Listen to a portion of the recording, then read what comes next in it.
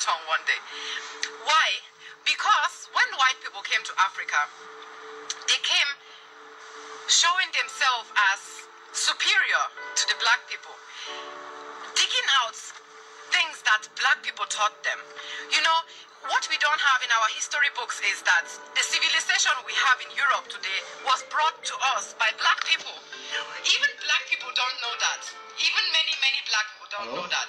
They don't know that the Moors, they were West Africans and North Africans and Central Africans that came to Europe and ruled Spain. They brought civilization to us. They showed us how to use soap, how to be clean, how to behave like a decent human being, you know? All these things we didn't know that before the Moors brought civilization to Spain. Did you know that the Moors ruled in Spain for 700 years? Where is that in our history books? It's nowhere to be found. Because why? If you are giving black people that power of having once ruled over white people, wouldn't black people start like kind of questioning, oh, we were once at that point of having such a power in a white man's country over white people, and where are we now? So of course they have to hide that history from you people, because knowing your true history is knowing your true power, and knowing your true power means you will break out from that system of racism as much as you can, because you can't. If white people will not stop racism, black people cannot stop being victims of racism. Okay, that sounds like I'm victimizing a black person, which I don't. The fact is, okay, I've said that before, I've used that example before, but I think it's just the perfect, it sums everything up. Okay, when you see a child that was sexually molested, or it mustn't even be a sexual molestation, if it was molested, would you walk up to that child and tell the child to stop whining about their molestation, stop crying about what happened to them and move on, because after all it was 5 years ago, your molester, is he not in prison? Can't you stop pulling the molester card and blah blah blah? Nobody would do that. No person that has senses would tell a child that was abused or molested to move on, or to even go out and fight against what happened to them. No, you will not do that. What you will do is you expect authorities to step up for that child and get justice on that child's behavior. But when it comes to racism, we be all in our feelings like, oh, but I'm not racist. I never owned slaves. My neighbor's cousin is black. I can't be racist. But it is not like that. I've seen white women raising black children, having black husbands, you know, and they are still racist. So you mingling with all the black people in the world is not going to make you less racist. That is just the point. That's because in the society we were not raised to understand what racism really means. We were only raised to define racist, non-racist, based on the fact, are you against foreigners or are you not against foreigners? And that is not even, that is just like the tip of the iceberg. That's so...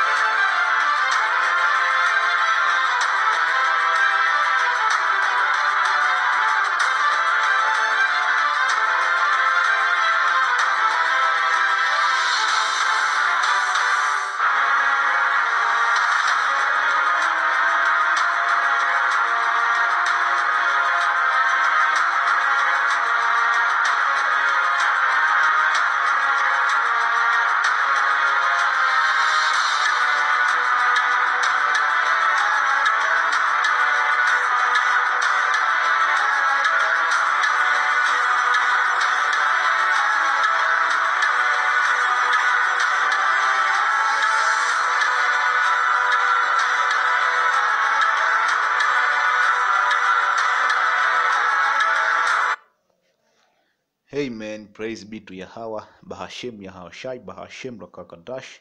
Double honor to the elder and the apostle of Great Millstone. Peace, blessing, salutation to Zaki and pushing these truths the fountains of the heaven. It is your brother from Central Africa coming to use this precept, man. I was asleep when I saw this video and I woke up to do a lesson, man. The spirit was heavy on me, man. First of all, I wanted to post the video as it is, man. Then Job Sate came to me, man. Job Sate came to me. When the woman was going on without Esau how to take base, without Esau how to lead, without Esau how to study, without Esau how to cultivate, amen, without Esau how to keep the animals, without Esau how to wear clothes, without Esau how to survive in winter, without Esau how to cure bacteria and everything, man. And the Esau now is our Lord, man. This white woman is a jerk, man, through the spirit, man. And he was damn. First of all, his accent, he's talking like the people in Ghana, man. And that's the first thing you need to know. And he looked like a jerk through the spirit, man. We can see through that white skin, man. Through the spirit of Yahweh Hashem Yahushai. But that is not the point of this video. The point of this video is iconoclasm in the dark ages, man. Esau has tried to hide it, man. The truth is coming out all up, man. Our Lord is near to come, man. So let's go to Job Sat, man, and slam Esau more. Esau is true, man. This is Job Sat, but now there is that a younger than I have me. But let me repeat. But now there is that a younger than I have me in the region, whose father I would have disdained to have set with the dog my flock. So during the dark age, man, Esau was sealed, man. Esau was sealed. As a matter of fact, let's have that scripture, man. Let's have that scripture. Let's have that scripture, man. Start to show thyself approved, man. Let's have that scripture really quick, man. That scripture is Revelation. I know, Baza, you know that scripture, man. Revelation. Yo, it's good. Hey, this is Revelation 20. And I saw an angel come down from heaven, having the key of the bottomless pit and a great chain in his hand. Talking about Septimius Severin, man, and his men, those different men which put Esau into dark age, man. And he laid hold on the dragon and the old serpent, which talking about Esau, which is the devil and the Satan, and bound him 1,000 years. So Esau was sealed for 1,000 years during the dark age, man. He can't learn from that history, man. And they cast him to a bottomless pit and shut him up. Talking about Europe, and they set a seal upon him. So Esau, his ass was sealed. And that's why you hear this woman. There is no history of Esau during the dark age, man. But there are plenty of icons showing the Negroes, man. The tribe of Judah, Benjamin, Levite, man. When we ruled Europe. But there is no a single icon showing Esau's ass, man, in rulership. Up until the time of Renaissance, man. So Esau as was sealed for 1,000 years, man, without any history. That's why Job is prophesying, saying that Esau used to stay with the cattle, man, and the herd and the animals, man. And set a seal upon him that he should deceive the nation no more till the 1,000 years should be fulfilled, and after that he must be losing a little season. Ooh, let's go back to Job, man. Let's go back to Job. Hey, man, teaching is very beautiful, man. This scripture very beautiful, man. Let's go to verse 2. Yeah, whereto might the strength of their hand profit me, in whom old age was perished. For what? For want and famine they were solitary, man. Solitary is like those animals, man, which live in the mountain, man. They are alone, man. Esau even don't know how to socialize, man. He is the biggest antisocial in the planet Earth, man. He don't know how to approach women. He don't know how to socialize. He don't know how to do anything. And the most, the most baddest thing, Esau don't know or don't have a sense of humor, man. That's why in them shows, people who do shows, like a comedian who do shows and talking, people are laughing and listening. Most of them are jerk, man, because Esau lack a sense of humor. They are solitary, man. They used to live in mountains. We have read Revelation 20. Esau as was sealed, man, for 1,000 years, fleeing in the wilderness in a former time, desolate and the west, who cut up mallows by the bushes and juniper root for their meat, man. When you go to second Ezra, it tells you Ezra eat herb for meat, man. So this is talking about roots, a tree called juniper, man. So they ate roots of tree for meat, man. They didn't even have meat for meal, man. That's why Esau eat raw meat, man. He is an animal, man. He eat trees. They were driven forth from among men. They cried after them after a thief. So Esau is the biggest thief here on planet Earth, man. As a matter of fact, let's go to the book of Zechariah to prove that Esau is the biggest thief here. Zechariah 5. Zechariah 5.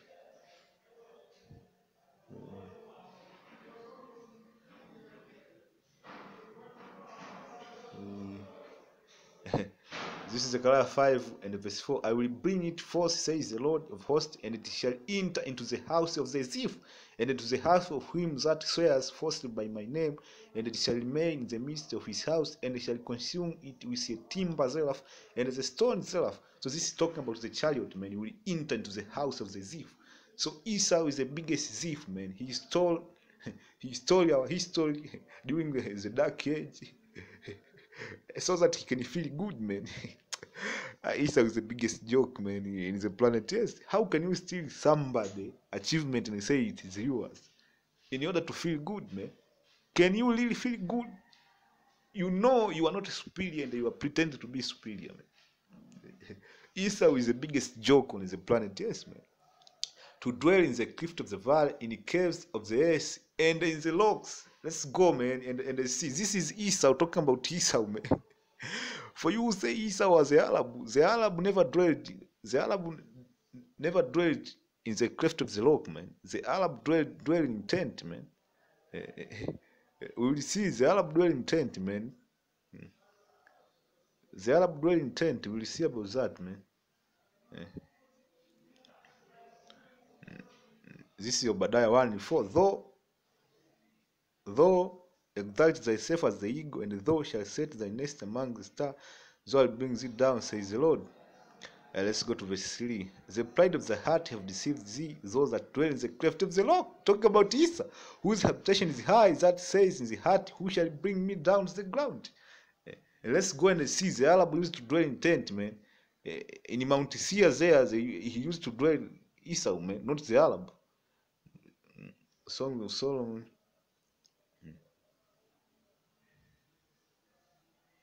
Let's do this.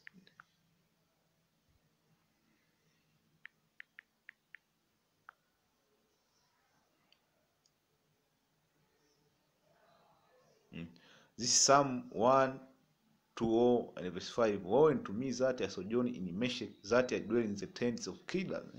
So Kedar was among the son of Ishmael. Man. The Arab used to dwell in tents, not in rocks. For you who say that the Arab are Esau, man. I am black, but come, this song of Solomon 1:5. I am black, but come, all ye daughters of Jerusalem, as a tent of Kedar, as a curtain of Solomon. So Kedar is talking. He's talking about the Arab as a whole, man, because Kedar was among the 12 princes of Ishmael. These people used to dwell in tents, man, not in rocks. The only people who dwell in rocks as a nation of freedom, man. These animals, man, they dwell in tents. They dwell in the cleft of the rock. Among the bushes they bred under the nest, they were gathered together. They were children of fools. Yes, we taught them how to take birth. That is in the history, man. When you go into the history of the Khazar, This Jew who claim to be superior, man.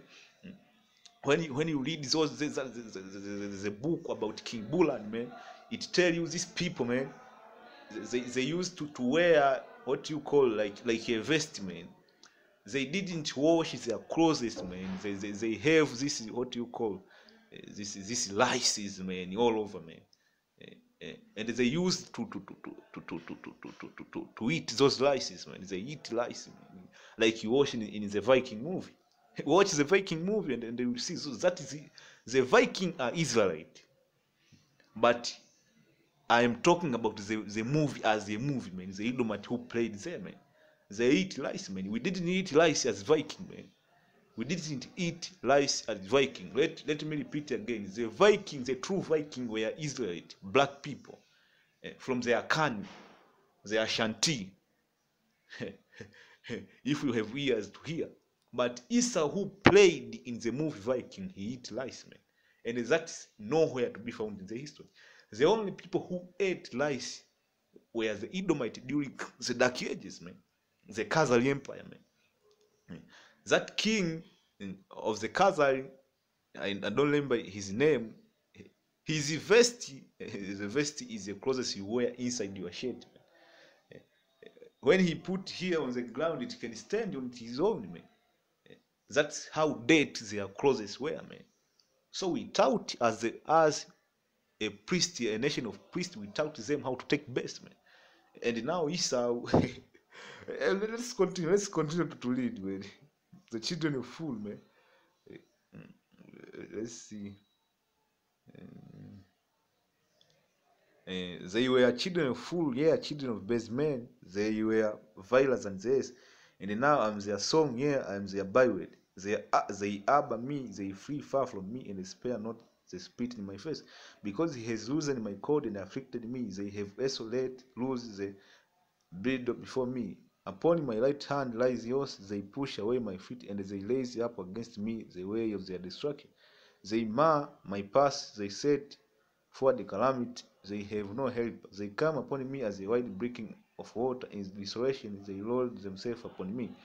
Terror are turned upon me, they pursue my soul as the wind, and my welfare passed away as a cloud. So it talks about how hell Esau is giving to the children of Israel, and now my soul is poured out upon me, the day of affliction is taking hold upon me. So this is it, man. This is it, man. Esau is through, and we are almost out of here, man. There are so many videos to be done in a single day, man. I have many videos I haven't done, man. I wonder how other people, they don't have video to do, man. I don't get that, man. So I hope the lesson was edifying and a face booster. Until next time, shalom.